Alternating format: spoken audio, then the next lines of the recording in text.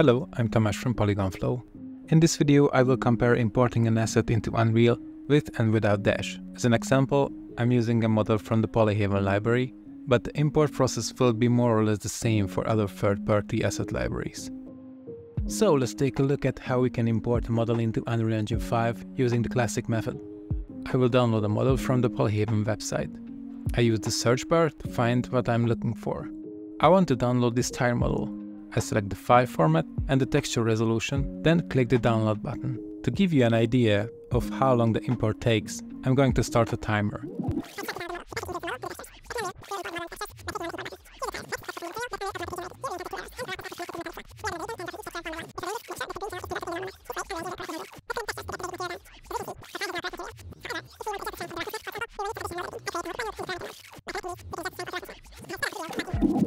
I have sped up the video, but in real life more than 6 minutes passed since I downloaded the model. We can import Polygon assets into Unreal more easily using Dash. Open the Dash content library.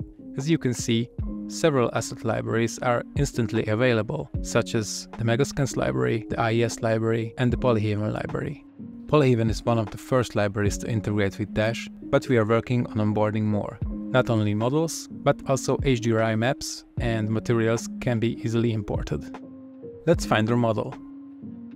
There it is. I can immediately choose the texture resolution I want to download the asset with. I choose 4K. You can search for assets in different ways, like clicking on the Find Similar.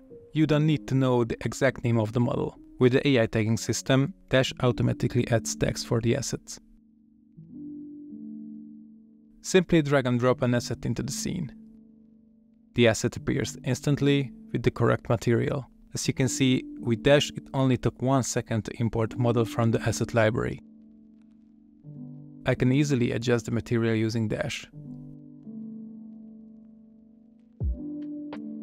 On top of that, I can combine the import with Dash's Physics Paint tool and easily scatter the assets into the scene.